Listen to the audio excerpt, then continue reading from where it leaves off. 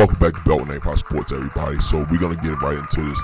So it's great to see Calvin Noy return back to the Ravens. He signed a 2-year deal worth about $9 million.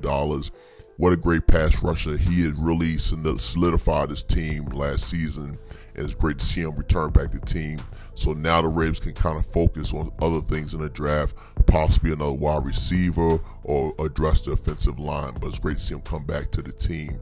Also, we had a visit from our return specialist, Deonte Harty, which is a Baltimore native. He grew up in Middle River.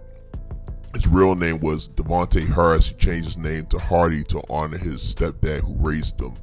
But hopefully they can come to terms with him because he's a dynamic return specialist.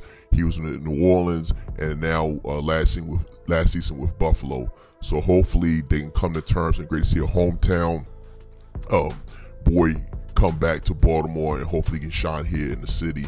So this is it. This is our channel, Beltway 95 Sports of the Cause. We support children with those special needs of autism.